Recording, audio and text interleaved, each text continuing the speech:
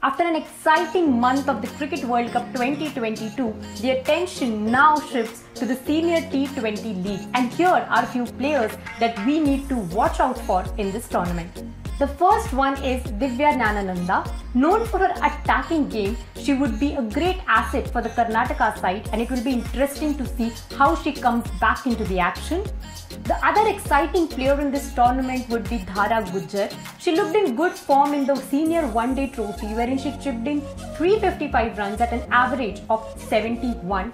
She also looked good in the Challenger Trophy, wherein she scored 53 runs in 3 matches. She would be another exciting player to look for in this tournament. Sushri Divyadarshini is the other player who will have a lot of eyes fixed on her. The right arm off-break bowler looked in good touch in the Senior One-Day Trophy, wherein she picked up 6 wickets from 7 matches and was quite economical with the ball. She couldn't do much with the ball in the Challenger Trophy, but will be all determined to make a larger impact on this tournament and turn the tables this time around. Maya Sonavne is the other player who can surprise everybody with her performances. She picked up 4 wickets in the Senior One-Day Trophy and 2 wickets in the Challenger Trophy.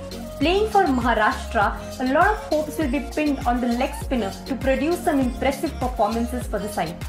G. Trisha is the other name to watch out for in this tournament. She picked up 3 wickets from 3 matches in the Challenger Trophy. At a very young age, she has already produced some impressive performances and will look to reflect the same this time around as well.